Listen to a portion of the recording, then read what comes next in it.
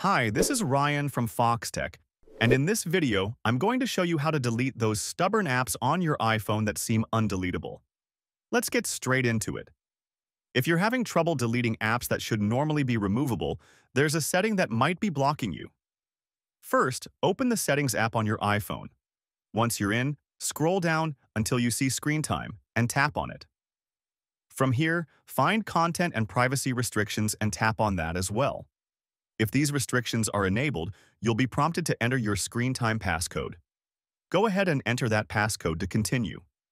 Now, look for the option labeled iTunes and App Store Purchases.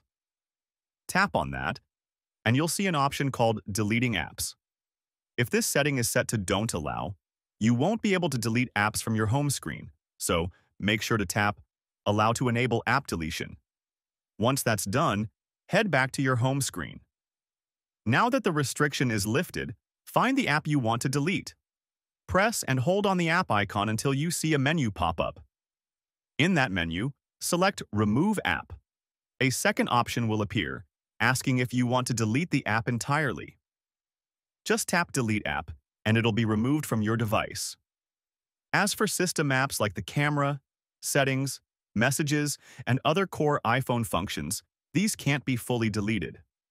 Apple doesn't allow you to remove them from your device completely. However, you can remove them from your home screen if you don't want to see them there. Simply press and hold on the app icon, tap Remove App, and choose Remove from Home Screen. This will hide the app from your main view, but it will still be accessible from the app library if you ever need it. That's all there is to it. If you've been having trouble deleting apps, or if you've been wondering why certain apps can't be removed, I hope this cleared things up for you. Thanks for watching.